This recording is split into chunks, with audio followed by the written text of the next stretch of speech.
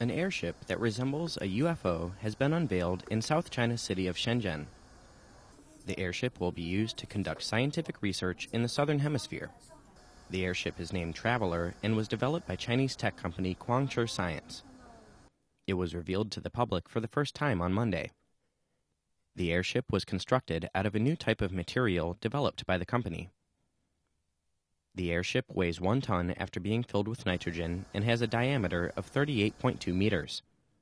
It will be shipped to New Zealand and be sent skyward in the first half of this year. It can reach elevations of up to 24 kilometers in the air. It will be used to collect meteorological and oceanic data.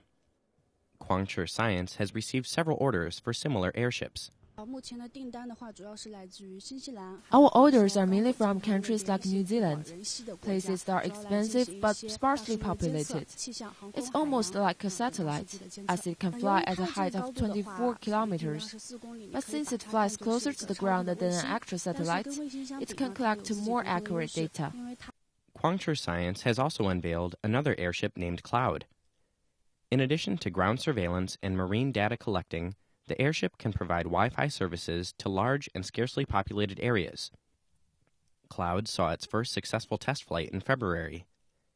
It costs just 1/10 of the price of satellites that provide similar services.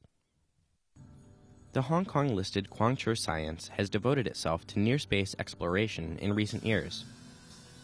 Near space refers to the region of Earth's atmosphere that lies between 20 to 100 kilometers above sea level. This space is much higher than the heights reached by commercial airliners, but is still below that of orbiting satellites.